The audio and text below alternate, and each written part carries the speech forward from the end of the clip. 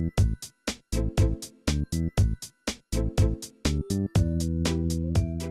know, the shirt is probably one of the quintessential Father's Day gifts.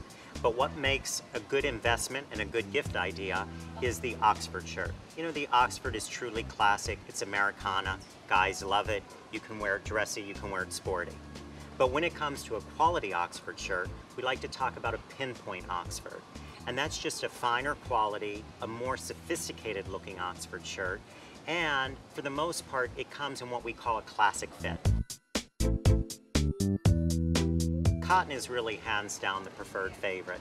That's because it's a natural fiber, it breathes, and it's very comfortable. When it comes to a dress shirt, make sure you do know size, and size starts with the inches at the neck. And even though, you know, you think that a small, medium, and large will suffice, for a dress shirt, it does not. So go from 14.5 to 18 inches, and make sure that you're also checking the sleeve length as well, because sleeve lengths can be very different. There's one tip for Father's Day this year. Don't keep buying the same thing for Dad when it comes to his shirt and tie. Think slim and trim. As shirts are going in and being more shaped, ties are going in and getting a little narrower. So we're not doing a 4-inch tie, but maybe we're at a 3-inch tie. And when it comes to the shirt, there's nothing wrong with the classic silhouette, but maybe try getting him the tailored silhouette that's a little more shaped.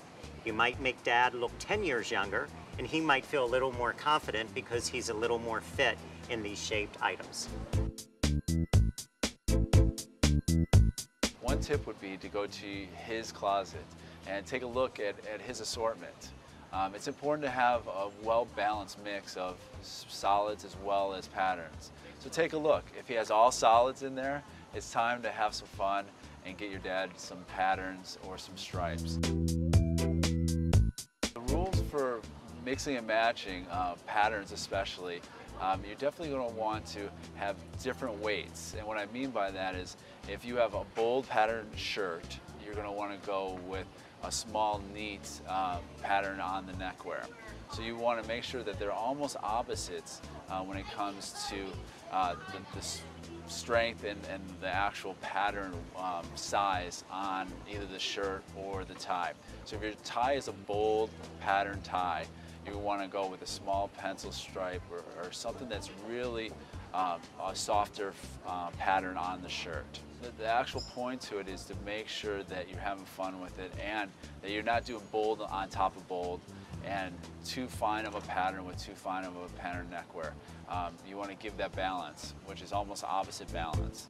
You want to be in the same palette, so it's great to have, you know, a blue undertone shirt with just a soft baby blue somewhere in that piece of neckwear.